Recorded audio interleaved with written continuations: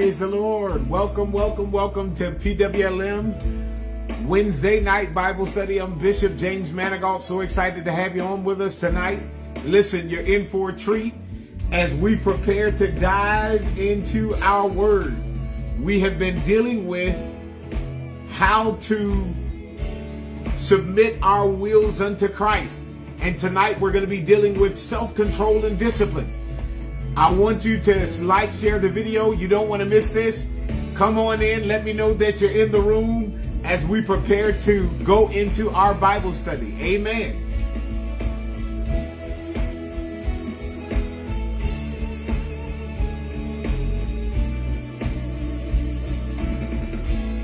Praise the Lord, Sister Pam. Praise the Lord, Sister Sharita.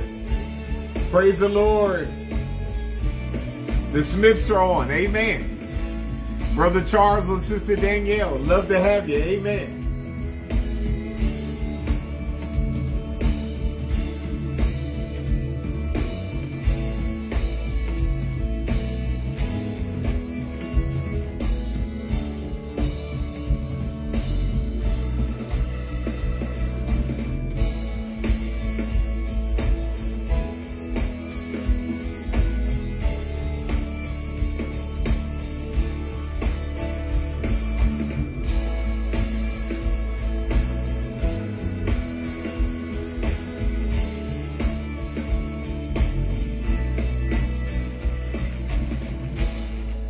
Amen, amen, amen. So excited to have you on with us tonight as we are diving into the Word. I'm not going to be on for a long time. Praise the Lord, Lady Kim.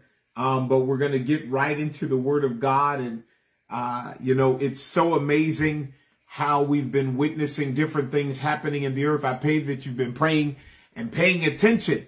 One of the signs that the Bible talks about is people not knowing the signs of the time. That was one of the things the disciples wanted to know. When would be the sign of Christ coming? And then he began to give them a revelation of when he would come back by giving him the signs of the time. And what's very interesting to me is that we live in a day and an age where people have lost track of the times.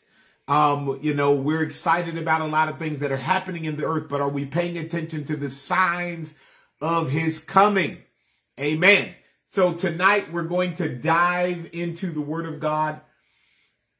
Praise the Lord, Sister Sharita. And I pray that you will be moved, you will be encouraged, you will be inspired by the Word. Again, if you have family or friends that are not on Facebook, but they would like to watch this broadcast, they would like to attend our Bible studies or even our services, the benefit is that you can go to our website and we broadcast live from the website. There's a link on there that you can go to. And I'm telling you right now, they don't have to have a Facebook page. They can log in or just go to the website. That's pwlministries.org and click on the link and it'll take them directly to our Bible study. Also, up on YouTube, they can watch the previous, not current, but previous Bible studies. So again, like I said, like, share the video. Praise the Lord. Brother Mark, we're going to dive right into our Bible study tonight. So excited to have you on with us as we are studying to show ourselves approved. The Bible says, study to show thyself approved unto God. A workman need not be ashamed, rightly dividing the word of truth. A lot of things that are going on in our world, in our country, in our nation, in your local city, that we must be aware of. And so we're going to get into the word. But before we do, let's have a quick word of prayer. Amen. And then we're going to dive right into the word. Again, like, share this video. Father, in the name of Jesus, we come before you. We thank you, Lord God, for your power, for your anointing. We thank you, Lord God, for your ways and your will. We pray, God, that as we continue to go in this mode of searching, you said, seek and you will find me when you search for me with all of your heart. God, this is the part of the searching. God, moments where we could be doing other things. We're seeking you through your word. We're studying, God, not for the purpose of just saying that we know this and that, but Father, the purpose of studying is to to get to know you more. Our heart's desire, our mind desire. We want to know you more. So benefit, Lord God. Bless those, Lord God, that are seeking after you. For you declared the promise that we will find you. You even went on to say, seeking you shall find, knock and the door shall be opened unto you. Father, we thank you for the knocking of the door, Lord God, and the opening of the door. God, revelation, breathe it tonight. Wisdom and insight, breathe it tonight, that we may walk upright and walk worthy to escape the things that are coming upon the face of the earth.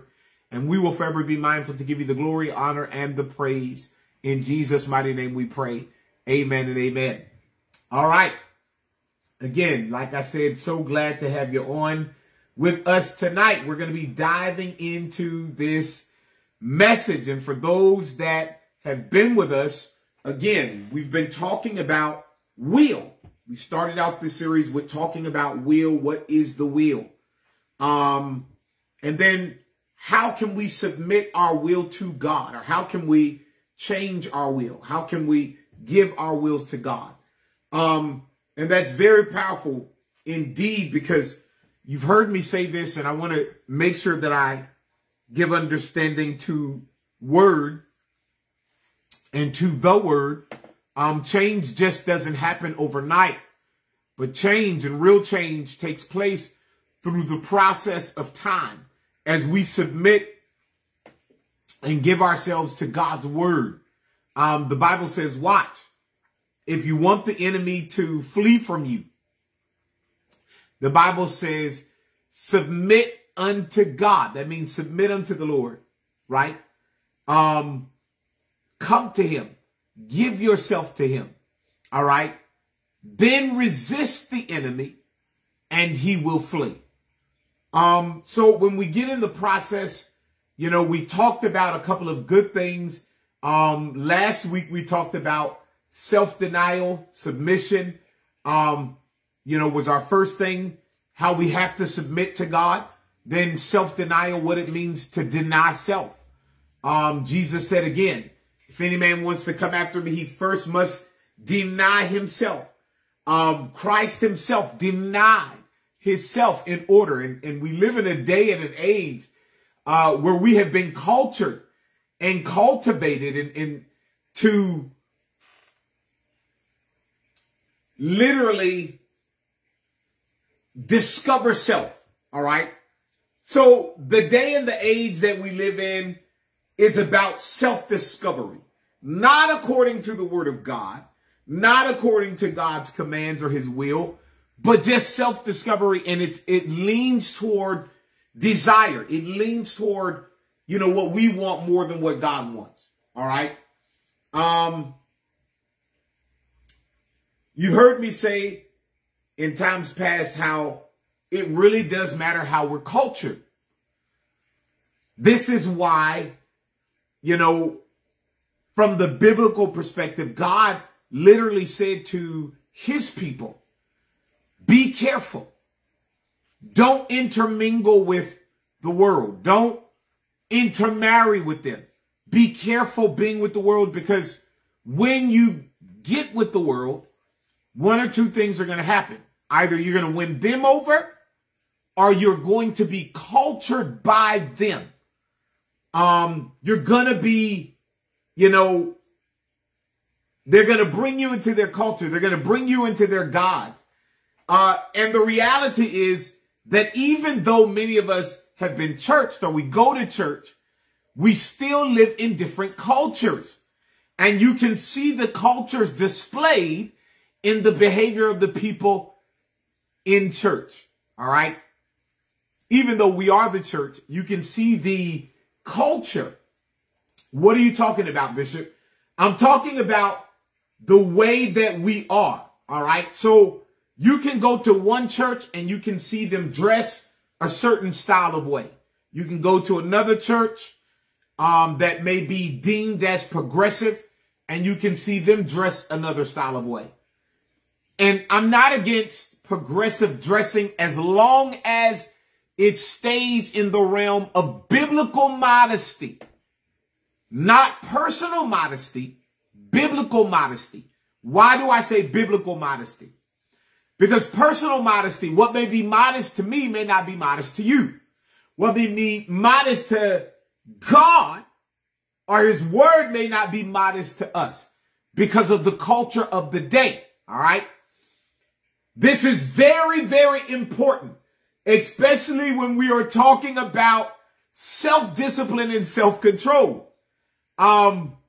Typically when you walk in most churches today, and I'll never forget this, I brought I wasn't a pastor or nothing like that. Brought a guy into the house of God.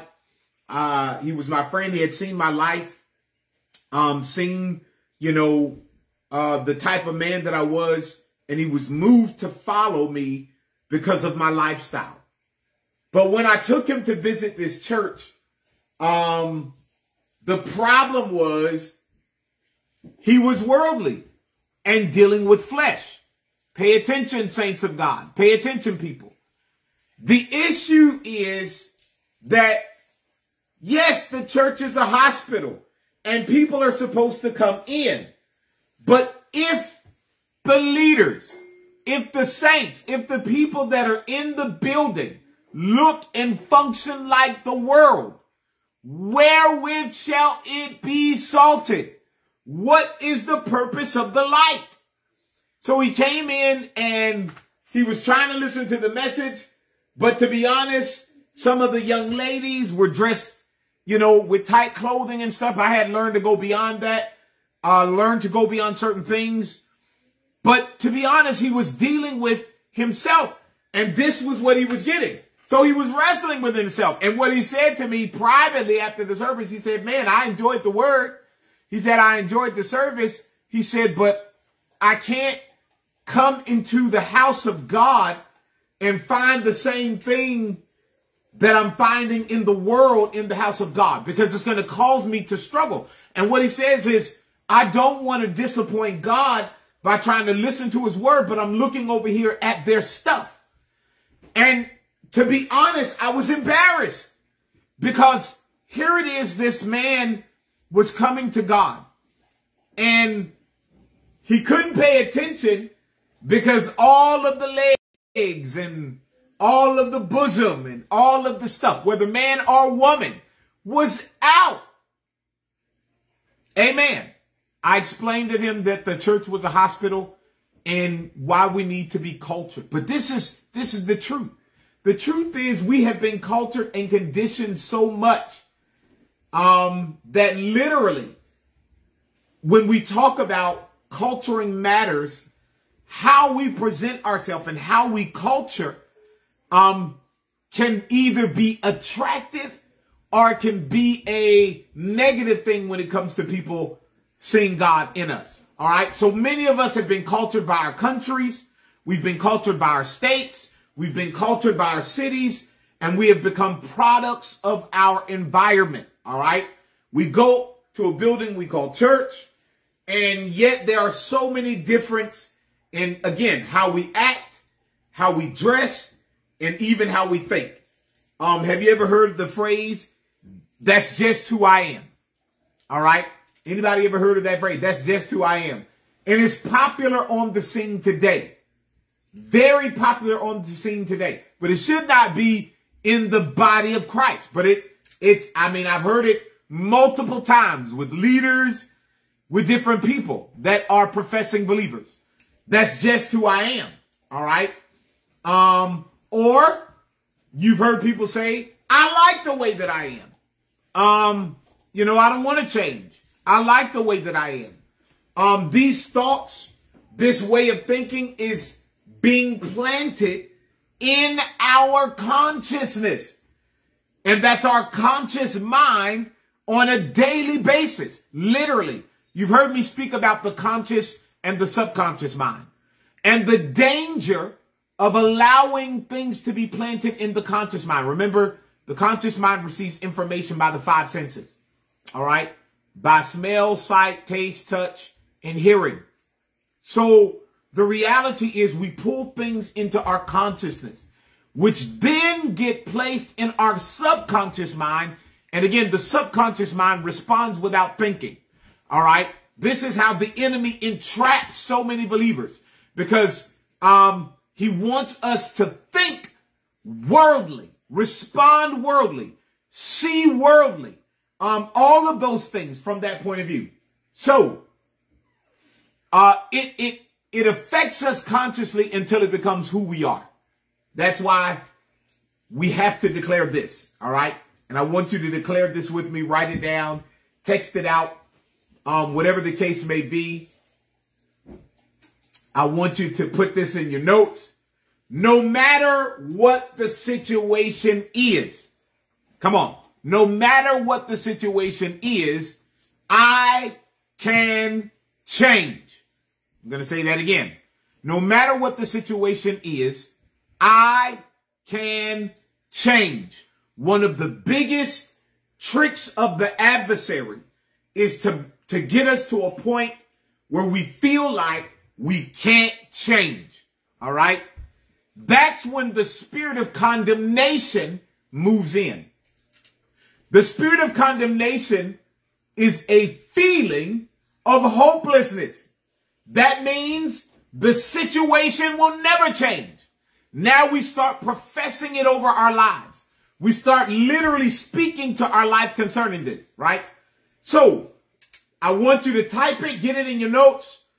No matter what the situation is, I can change. That means, guess what? Your situation can change.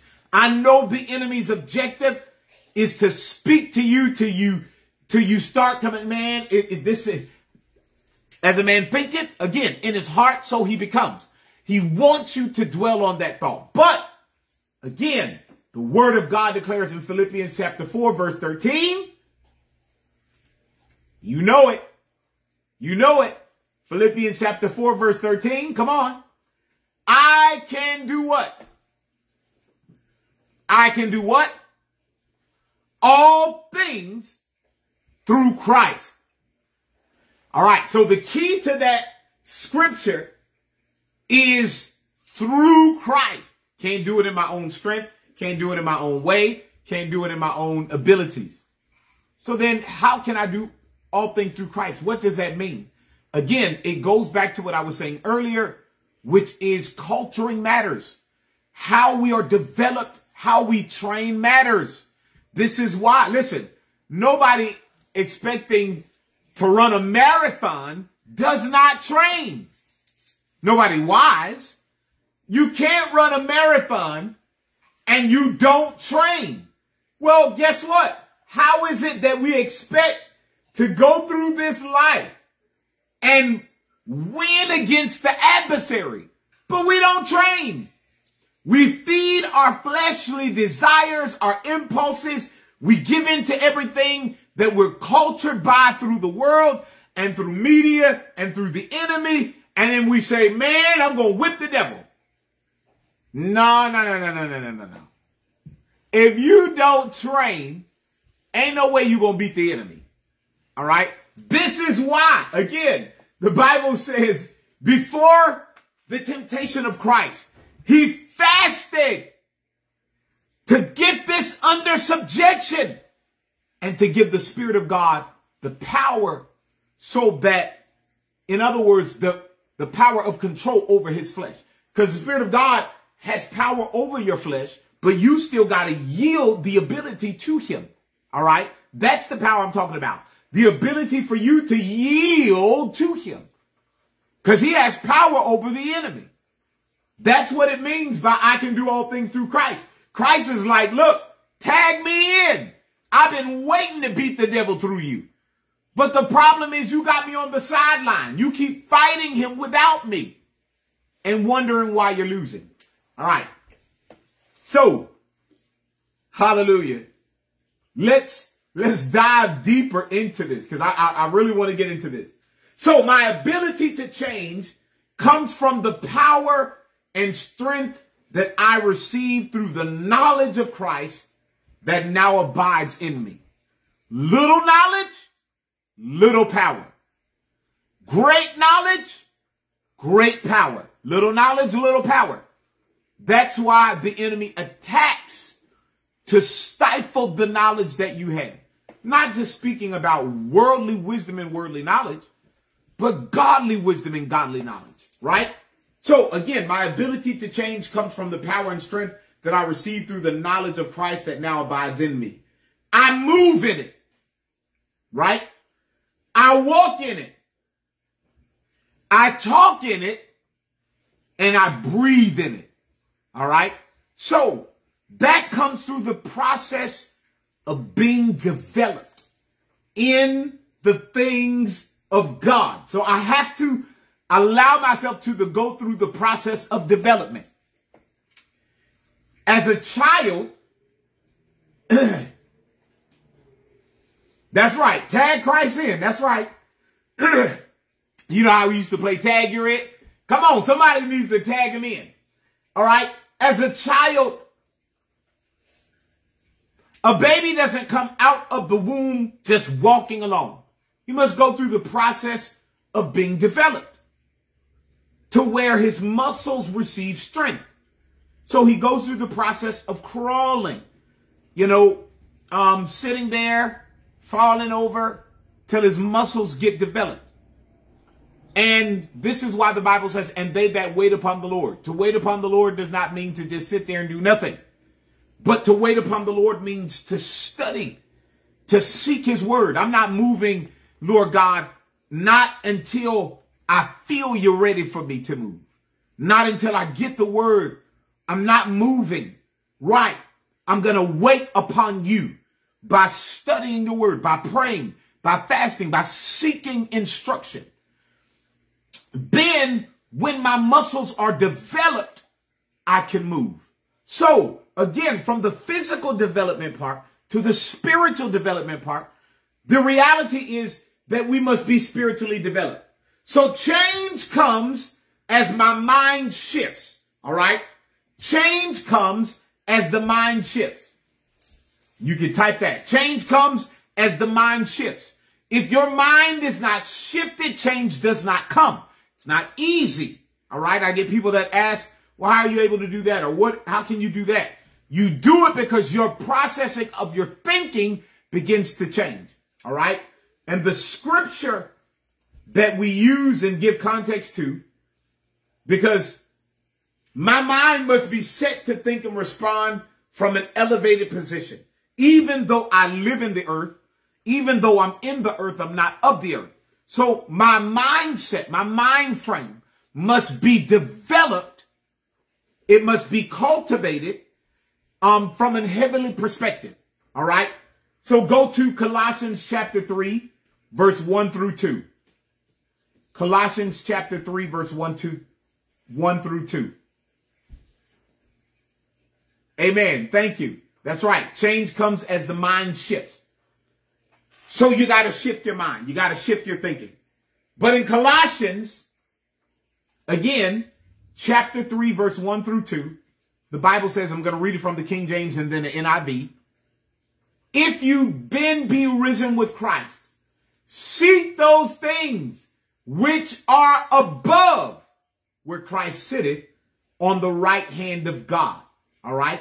If I am born again, if I'm a new believer, if I'm a risen with Christ, hallelujah, if I'm born again, then I have to learn to seek those things which are above where Christ sitteth. How? Verse 2. By setting your affections, setting your desires, setting your emotions, setting your attitudes on the things above, not on the things on the earth. So, listen, he says, in order for there to be a mind shift, there must be an elevation of the mind. I got to know that, guess what? I got to seek those things which are above where Christ sitteth. And how will my mind shift? By setting my affections, setting my mode of thinking, setting my attitude on the things above, not on the earth beneath. Now I'm going to read it from the NIV version.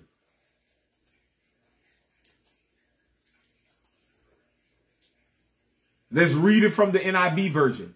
Amen. And it says, since then you have been raised with Christ, set your hearts on things above. Set your hearts on things above, where Christ is seated at the right hand of God. Verse 2. Set your minds on things above, not on earthly things. So remember when I was teaching on minds, I said this. Your mindset is not just something that poof, you're born with, is there, it's in you. No, your mindset is developed and cultured by the environment that you are around. What you allow into your consciousness creates a mindset. It creates a mode of thinking. So that's how you think, by what you pull in. So if you pull in 90% world and 10% church, then you will always think worldly. If you pull in 40% church, but 60% world, that's how you're going to think. It is only when you do as the scripture says, set my affections, change my mode of thinking, hallelujah, by setting my mind on the things above and not on the earth beneath. How? About a couple of months ago, I heard about PureFlix. I had, not really seen the commercials and stuff like that, but I heard about PureFlix. Anybody know what PureFlix is? So PureFlix, literally, when we talk about PureFlix, it's like the version of Verizon, if you watch ESPN or you watch Fox Sports or Fox News or stuff like that. It's that type of stuff. So PureFlix is literally a Christian output channel. So it has different shows, different movies, stuff like that you can watch. And so, this is how we think. Think about this. I want you to think. What? Because I'm talking about, mindset, right? So, right, Christian television. So this is how we think. Man, PureFlix, well, how much does it cost? Oh, man, it's not free. Oh, man, they want what? Man, I ain't paying for that. But you pay $35 a month for another show. You pay $35 or $20-something a month for, one of these other things, Amazon Prime or all of these other different things. And the reality is when it comes to the things of God, oh, I can't do that. That's too much. Think about it. I mean, literally, I had to check myself. And I said, wait a second. If I can spend $100 and some on Verizon and watch all of these other shows, why can't I spend this amount of money on PureFlix when it's beneficial to me? Because we have been programmed with a mindset, culture. Oh, hallelujah. I know y'all don't want to hear me tonight, but I'm going to help you. I'm going to help you grow. We're talking about self-discipline and self-control. We're going to get into it. But think about it. I'll go out and $100 and some on some shoes or clothes or whatever, but you won't spend $40 to $49 on a Bible. That's just too much. I can't do that. That's too much. Somebody says, hey, let's go to this event. Anything that deals with God or Christian stuff, we expect to be free, but we will give the world. My God, have mercy. We will give the world every dime, nickel, penny, dollar that we have. But when it comes to the things of God, I can't afford it. We have been cultured and cultivated.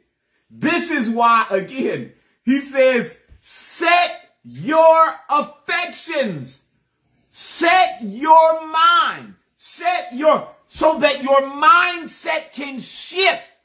Because we are constantly bombarded by the world. One of the key things that God did for me, when I was coming to him, was he said to me, invest in what you believe in. All right. Somebody type that out. Invest in what you believe in. If I believe in the word of God, there's no way that I can spend all this money on all of this other stuff. But when it comes to the things of God, I can't invest in it because, you know, that's just too much. But that's how we've been cultured to think. All right. Let me get off my soapbox. Amen. Praise the Lord. And move along. So the English translation of scriptures reflect the fact that the words self-control and self-discipline are often interchangeable. A lot of times people will use them interchangeably. Self-control, self-discipline. But we're going to kind of define them tonight. All right. So that we can get some understanding of how, again, we can propel so that we can learn to submit our will to God, how we can change. All right. So watch this. Self-control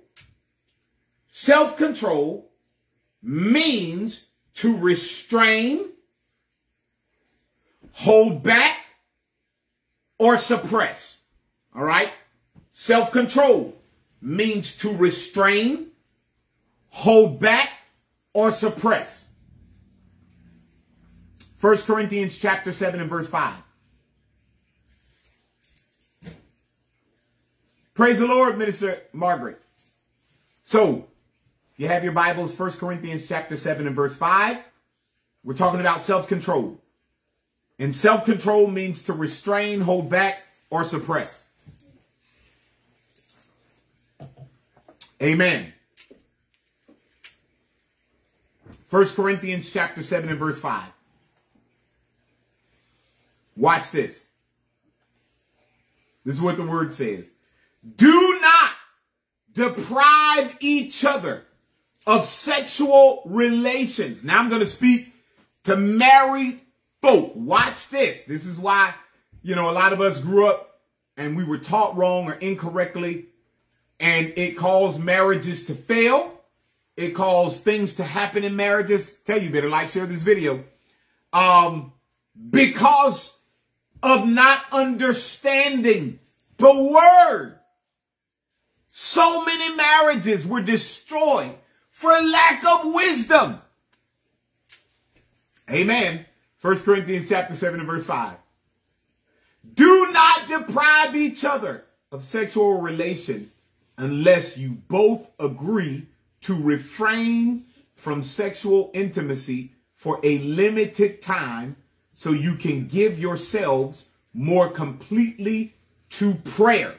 Watch, more completely to prayer. So he says, if you're going to refrain from intimacy,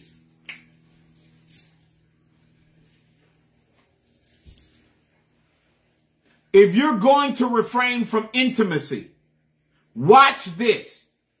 He says, let it be for a time, but you must agree upon it.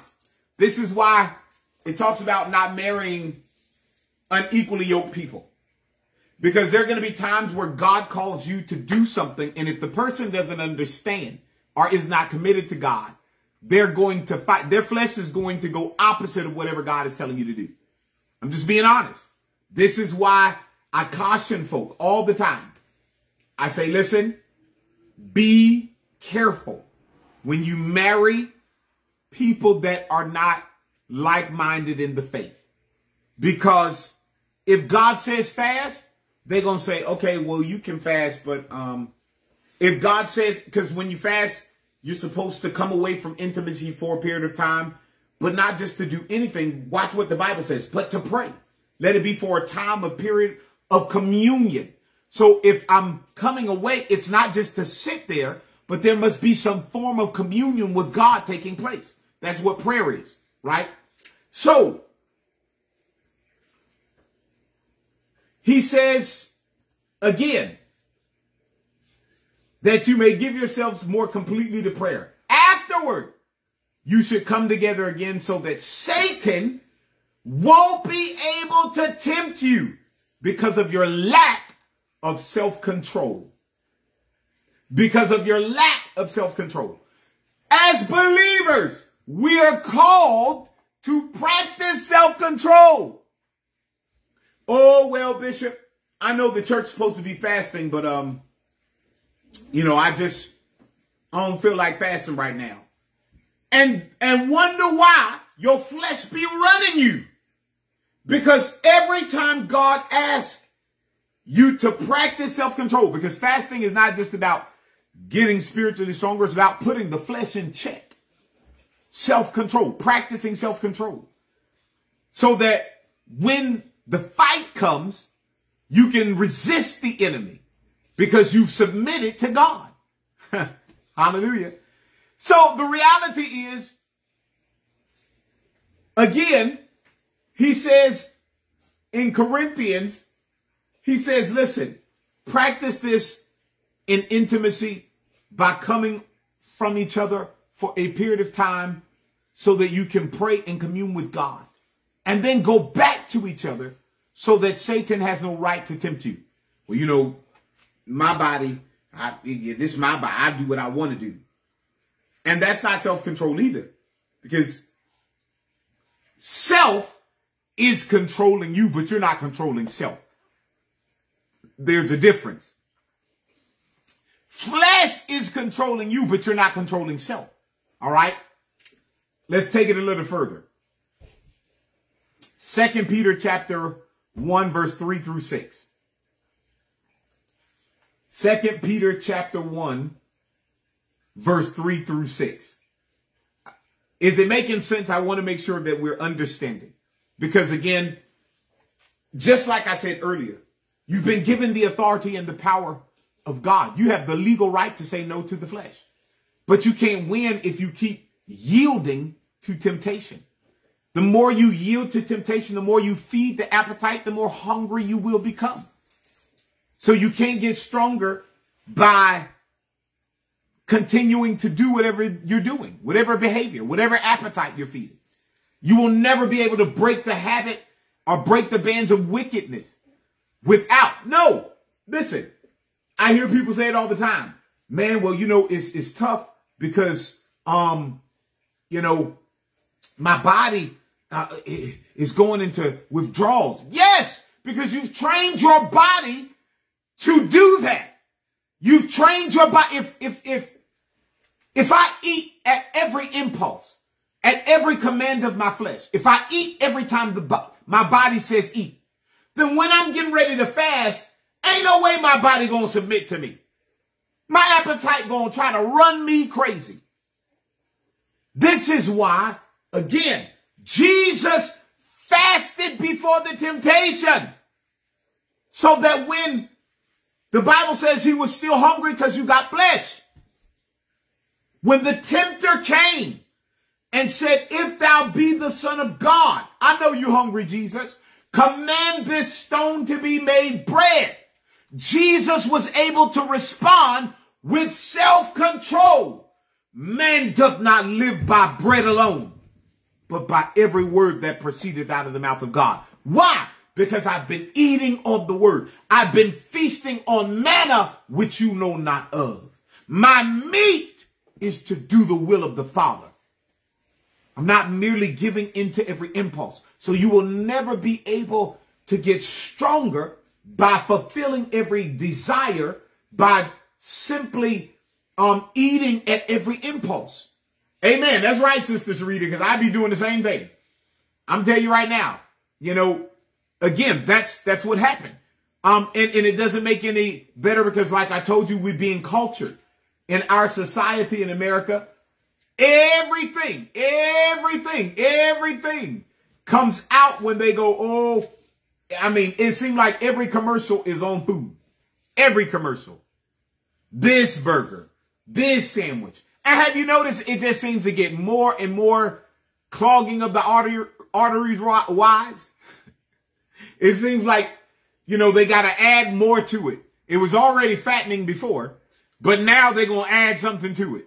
Like if eating the donut wasn't bad enough, now you make a donut where you put chicken in between the donut and then you add some type of special sauce and then you add something else to it. And by the time you finish, in one meal setting, you have eaten your 2,000 calorie diet. Now, some of you don't know that when you get older, you don't need 2,000 calories. That's why you're still gaining weight, because you're still trying to fulfill your 2,000 calorie diet. But the older you get, you don't need 2,000 because you're not burning 2,000 calories a day.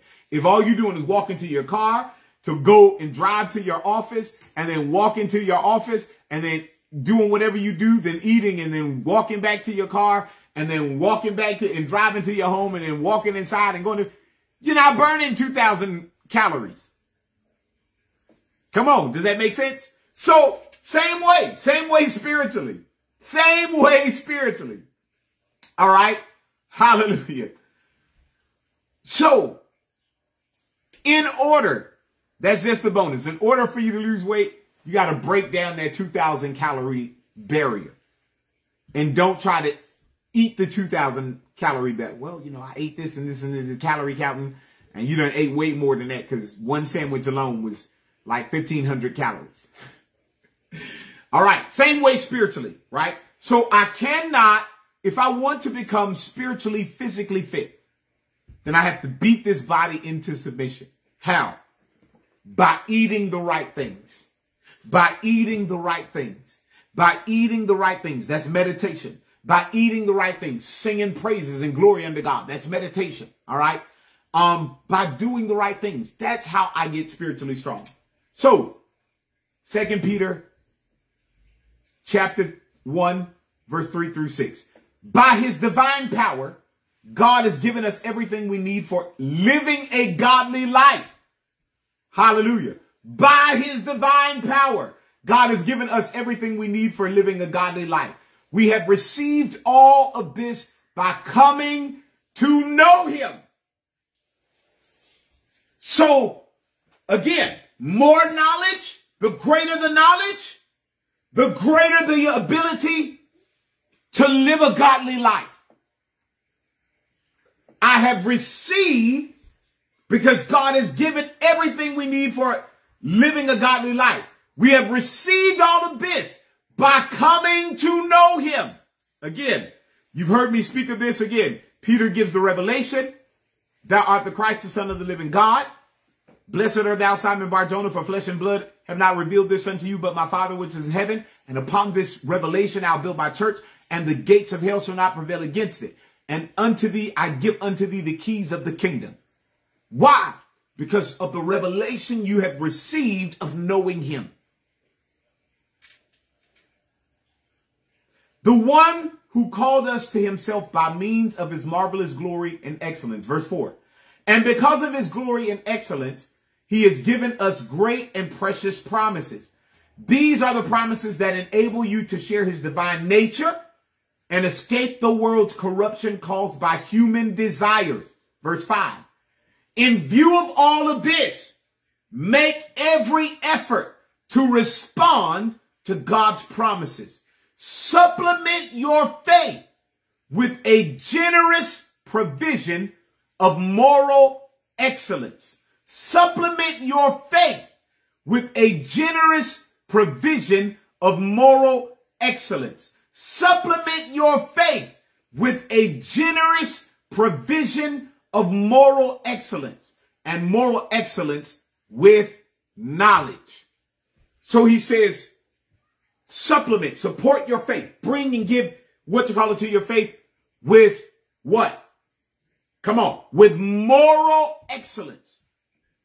The moral understanding of God's kingdom, not the world's, right? And knowledge. And knowledge, verse 6, with self-control. And self-control with patient endurance. And patient endurance with godliness. Again, this is breathing on that thing for self-control. All right. For instance, in Proverbs 29 and 11, it applauds the virtuous man or woman who holds back their tongue. That means in verse 11, it says this: fools vent their anger. Fools vent their anger, but the wise quietly hold it back. Fools vent but the wise quietly hold it back. All right. Now, on the other hand, self-discipline, let's deal with self-discipline.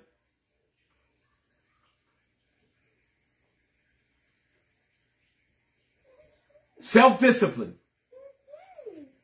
All right. Self-discipline refers to the intentional, purposeful managing and determining of what we say or do. All right. Self-discipline refers to the intentional. So to be intentional, self-discipline, intentional, purposeful managing. That means intentional, purposeful managing and determining. I got to think and determine of what we say or do. That means I got to think about it. That's self-discipline. All right.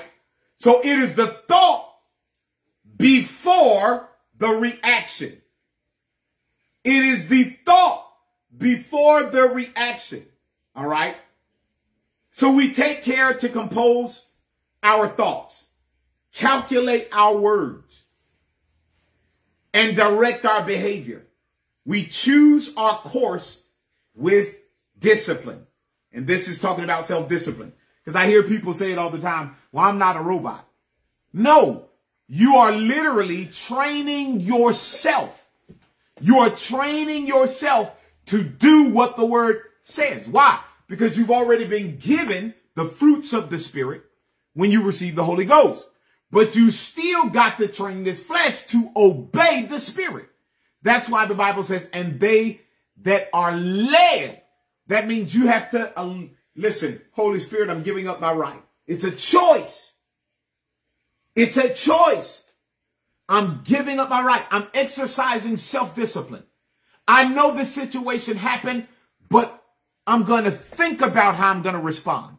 I'm not just going to allow my consciousness and my subconscious behavior to overcome the word that's in me.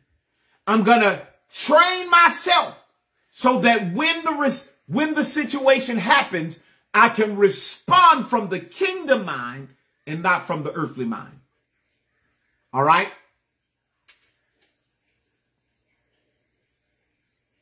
So we take care to compose our thoughts, calculate our words, and direct our behavior. We choose our course with discipline. Bringing the two ideas together means that whereas we curb ungodly desires by self-control, we kindle holy desires with self-discipline. So we curb ungodly desires by using and exercising self-control. But then we stoke the fire. We kindle the fire of holy desires with self-discipline. I think about it before I respond. We rule out inappropriate behavior through self-control and pursue appropriate behavior through self-discipline. I'm going to say that again. We rule out inappropriate behavior through self-control and pursue appropriate behavior through self-discipline. You see how they go hand in hand? Through self-control,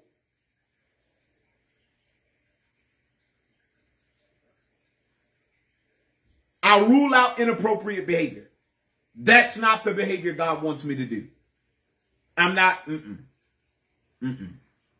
But after you have done that with self-control, through self-discipline, you pursue the appropriate behavior. So I'm not going to respond. That's self-control. But I will respond this way. That's self-discipline.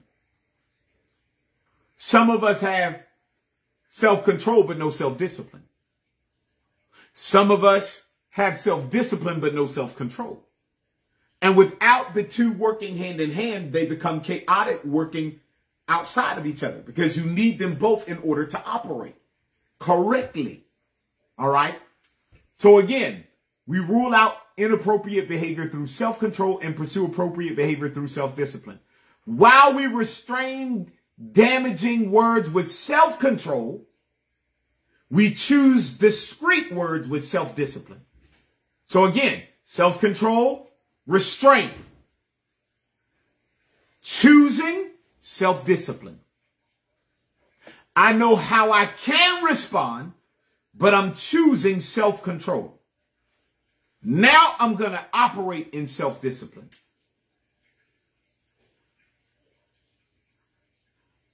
All right? Amen.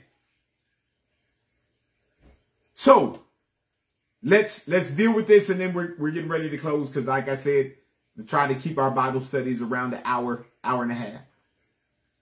If we think in the terms of driving a car, right? We're going to utilize this concept in driving a car. Self-control is the braking. All right? So when something happens, you exercise self-control. You exercise self-control. So if I'm driving a car, self-control would be the brakes. If I see something ahead, if I know something's about to happen, whatever the case may be, I practice self-control. I apply self-control. All right?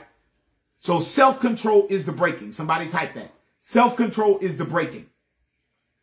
Self-control is the braking. Thank you, Sister Danielle. Amen. Self-control is the braking. All right? Self-discipline is the accelerating or the steering. So self-discipline becomes the accelerating, it's the accelerator, and the steering. So self-control, again, the braking. Something happens, I'm exercising self-control. Self-discipline is the accelerating or the steering. It's an object up ahead. I'm going to practice self-discipline. I've already exercised self-control. So let's turn this way. I know my flesh wants to respond this way, but the word tells me to respond this way. All right? So, again, self-control is the braking. Self-control is the braking.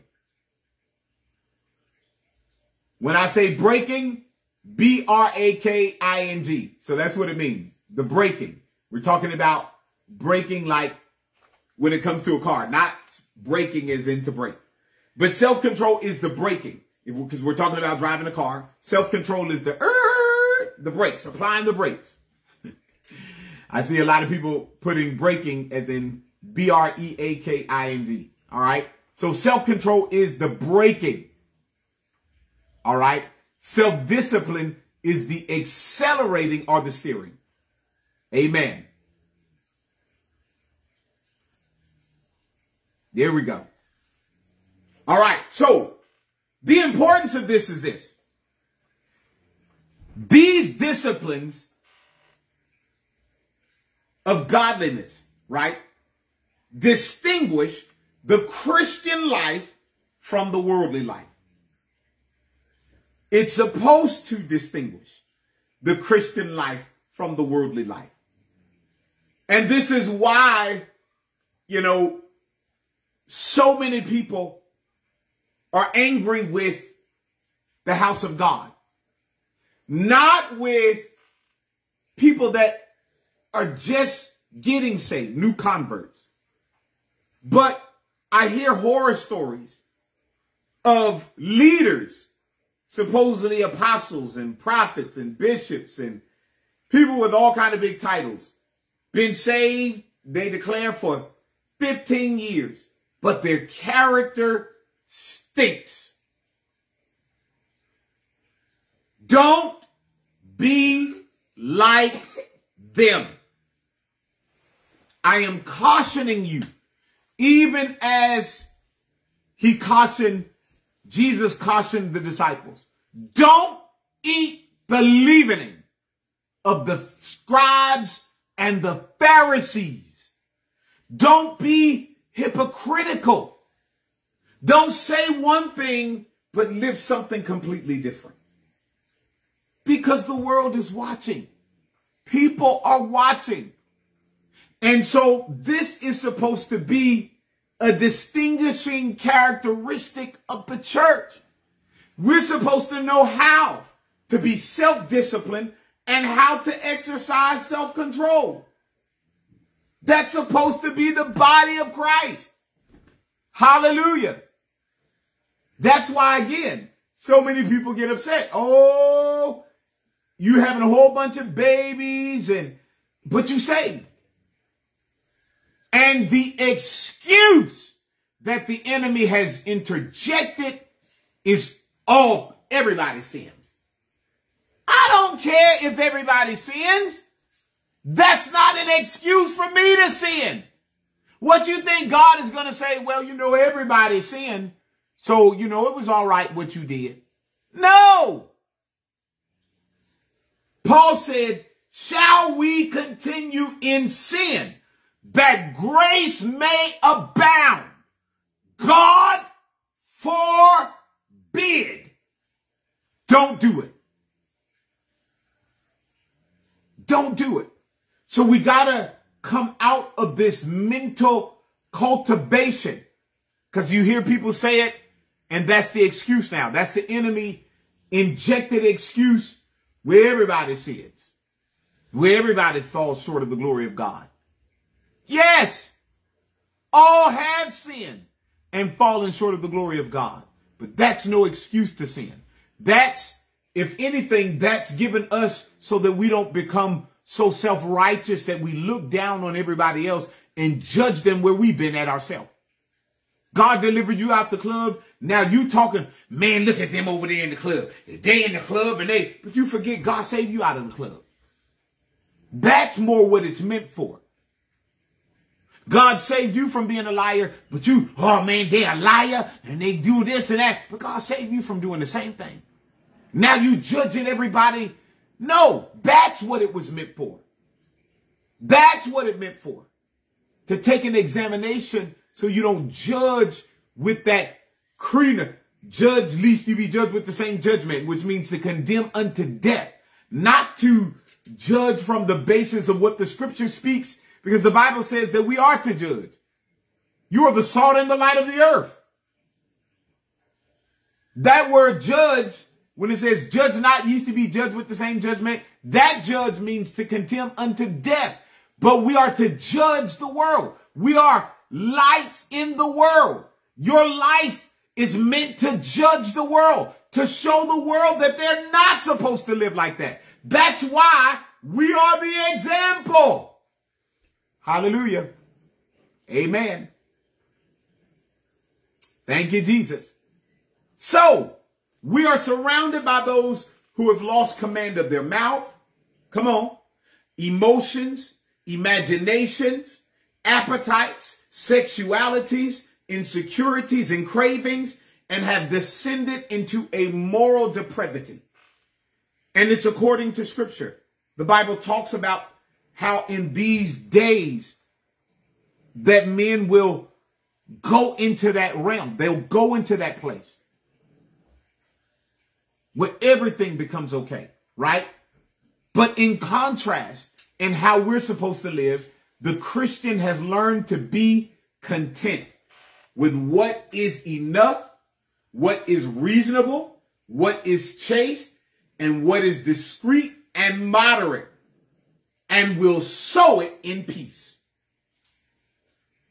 So we are the counter to what the world is. We are not supposed to be like the world. We're supposed to be different. So exercise self-discipline. Exercise self-control. And allow it to work in you, right? In Paul's letter to the Philippians, he tells them as he's building them up. So Paul goes and God tells him to go to Macedonia. God says to Paul, go to Macedonia. I want you to do a work there in Macedonia because there's no synagogues for me there. Only the enemy's synagogues. So I want you to go there and establish a synagogue for me. That's a church. I want you to establish a dwelling place for me, says the Lord. So Paul goes to Philippi, right? And what he says is, allow your minds to be elevated and think on the good things, right? Go to Philippians chapter 4, verse 6 through 9. I'll make it a reality by simply giving some understanding. Amen. That's right. Christ culture. And that's how we're supposed to be.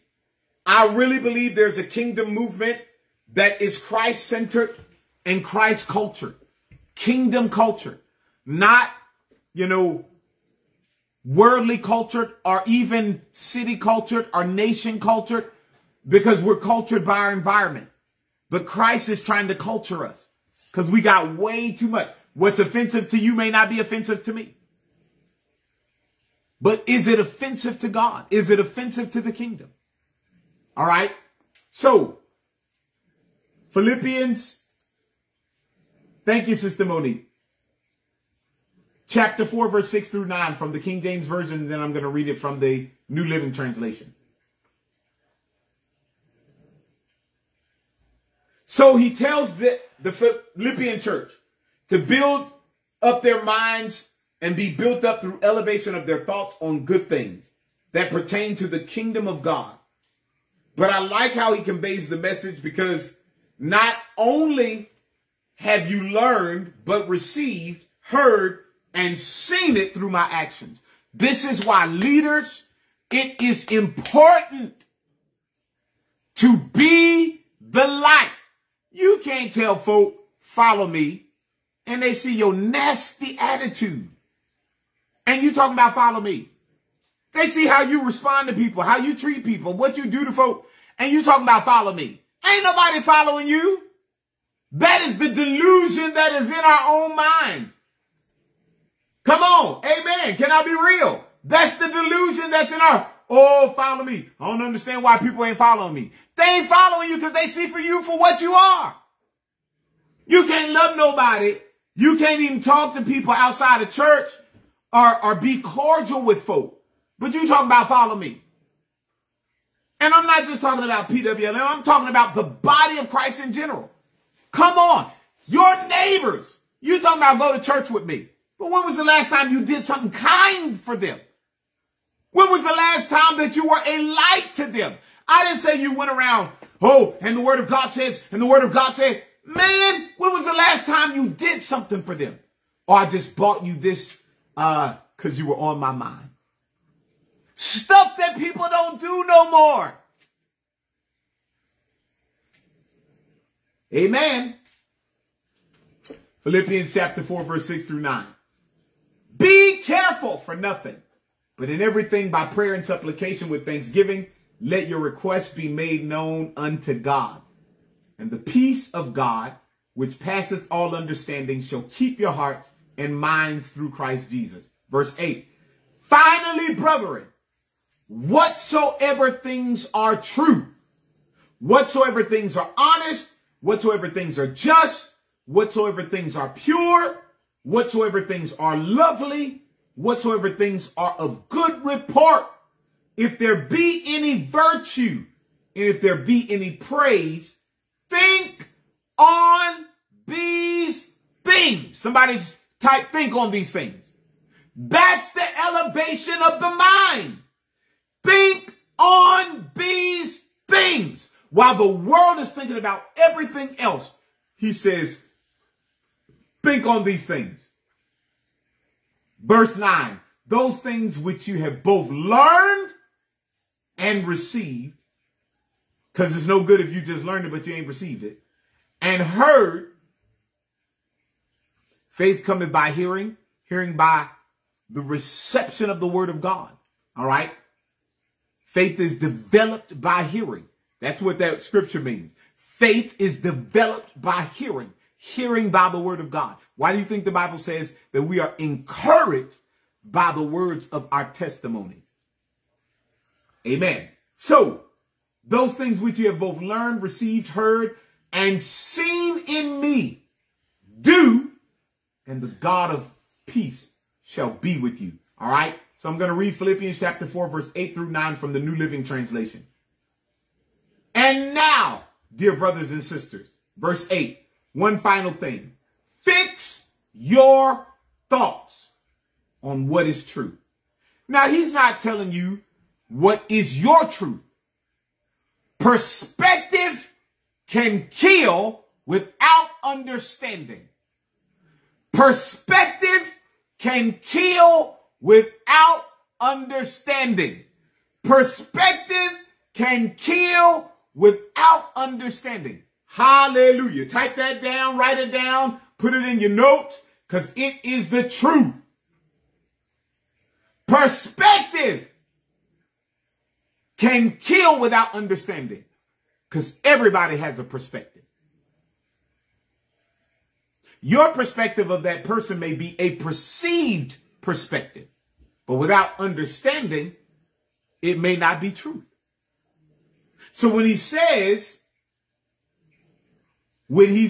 come on, amen, to fix your thoughts on what is true, I owe it to myself and to the other person to know what is the truth. Not just, well, I already know what I know. You don't know. You just think that's your perspective, but you don't know. Come on. How many of you have somebody perceive something about that wasn't true? I guarantee it's almost everybody. In a lifetime, you're going to run by at least one person that perceives something about you that is completely not true. And their perception came from a preconceived notion that they received either from somebody, an environment, the day, or the age, whatever the case may be. But that's the truth. So perspectives can kill without understanding, and it must be understood. So he says, amen, from the New Living Translation, fix your thoughts on what is true and honorable and right and pure and lovely and admirable. Think about things that are excellent and worthy of praise, and keep putting into practice all you learned and received from me, everything you heard from me and saw me doing. Keep putting into practice. It's important to practice. Then the God of peace will be with you. He says, if you want the peace of God to be with you, then you have to put your mind. You got to fix your mind on these things. What are you thinking about all day? What's your thoughts all day? Are your thoughts controlled by the world and the environment from which you are in? Or are your thoughts controlled by the kingdom? Are you a kingdom thinker? Hallelujah. He's teaching and training you how to think kingdomly. When a kingdom thinker comes in, we don't look at everything from the negative perspective. When I see the storm rise, I'm excited about the storm. You know why? Because I realize my life is in the hand of my God. And if he is allowing the storm to rise, he's about to do something spectacular. And I'm excited because I got front row seats. Ha, somebody needs to give him praise for front row seats. Come on. Your mind will change. God, wait a second. You allowed me to witness this? I get front row seats to see the glory of the kingdom manifested. When you're a kingdom thinker, you understand that. Self-discipline, come on, and self-control. Self-discipline and self-control. Self-discipline and self-control.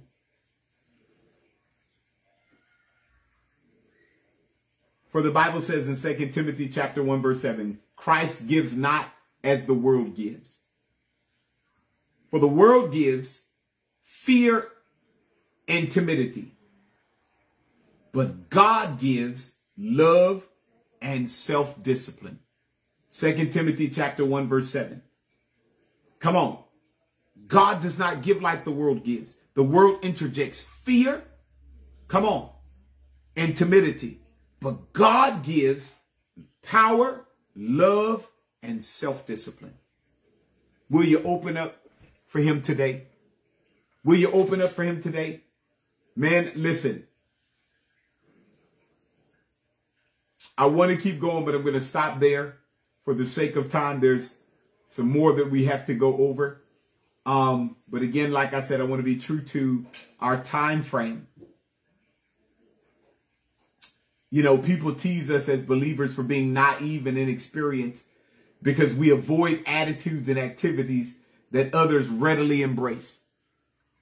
I have been accused many times in my life of, you know, not thinking, well, everybody don't think like that.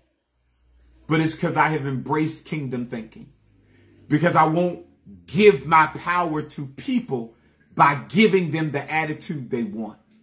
I won't give my power to people by giving them my time and all of that stuff. I won't do it. When they want to argue and you start arguing back with them, you're giving them your power. I refuse to give you my power. I refuse to give you Nope, not going to do it. You're important to me, but I'm not giving you that power. I love you, but I'm not giving you that authority over me. So you have to learn how to exercise self-control and self-discipline. Hallelujah. Self-control and self-discipline. The world wants us to respond. The world wants us to be like it is. But will you choose to be different? That's the question. Will you choose to be different? Listen, this is Pastor JamesManigault, Bishop JamesManigault. I want to thank you for tuning in. Again, we gave the understanding of how we are coming to that place of giving up our will to Christ. The necessity for it. Jesus did it. He did it from the beginning, and he did it in the garden, even before death. And he's asking you to give up your will. See, with will, he can't take it because he gave it to you freely. But you have to give up your will in exchange for his. And he won't take it. You have to give it. That's why Christ said, not my will. He could have chose to say, nope, I'm going to do it my way. But he chose to say, not my will, thy will be done. And in order to reach that place, we have to learn to exercise self-discipline and understand self-control. This is Bishop JamesManigault again of PWL Ministries. Thank you for tuning in. I want to connect with you. I want to connect with you. Man, if you enjoy these messages, please leave comments to let us know that you're enjoying the messages. Go to our website and you can click on the link and leave a message. Hey, you know, I love this ministry, this church. You can actually go on and just, I believe, Google and different things. They have ways that you can connect with us. If you would like to be a part of this fellowship, maybe you don't have a church home, or maybe you're looking for a church home and you're in the Baltimore area, or maybe you're abroad. We want you to connect with us. Go to our website. We have membership online for those that are online members. Also, for those that want to come and be in the building, we will be in the building this Sabbath. Hey, I'm excited and I want to see you there. We have a lot of good things that are coming up for the summer months and for the summertime. You don't want to miss it. I'm telling you right now, great things are ahead of you. I want to impact your community with you and help you to become a kingdom life changer. In order to do that, we want to get your information. If you'll let us know, you can go to our messenger and say, hey, I'd like to be a kingdom life changer. I want to connect with you. I'm telling you right now, I want to be a partner with you. We're going to partner with you. We thank you for all of your contributions. Remember those that are giving. You know, this is your time where you can give. When we put on the music, you can go to the website. We have many different ways to give. If you want to bless me personally, you can go to my Cash App, $JamesManigault. Every gift is tax deductible and is appreciated. Again, we are expanding. We're doing great things for the kingdom of God. And I'm looking forward to connecting with you. With that being said, let's pray. Let's pray. Maybe you're not saved and you're saying, hey, I want to be saved. We have ministers that are online right now. And you can simply type a message and say, hey, I need prayer. Or can you connect with me? And they will connect with you. I'm telling you right now, it's a great time to be a part of this fellowship and this ministry. I love you.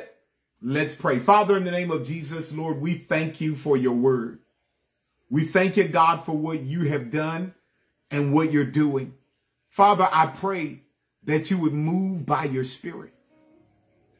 Lord, so many of us need to learn how to practice self-control and self-discipline. Grow in it. You've given us, Lord God, these gifts.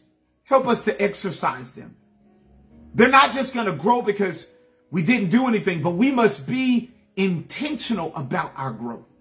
For the world indeed is looking at us. Even as you said you were the light of the world, you then turn around and call us, according to Matthew chapter 5, the salt and the light of the earth. Help us to be the salt and the light, to change people by what they see in us, and let it be you. And we'll forever be mindful to give you the glory, honor, and the praise. We pray for Ukraine. We pray, God, for Russia. We pray, God, for these countries and these men, God, that are impacted and devastated by demonic activity. For you said the thief cometh not, but to kill, steal, and destroy. We speak life now. We speak life now. In the name of Jesus. Life to every believer that's watching. Cause their situations and circumstances to change. And help us to grow into the image and the expression of your Son. And we will forever be mindful to give you the glory and the honor and the praise. In Jesus' mighty name we pray. Amen and amen. Again, this is Bishop James Manigault. Love you, love you, love you. You can't make me stop loving you. Thank you for tuning in. Like, share this video, and we'll see you next time. Amen. Let's worship.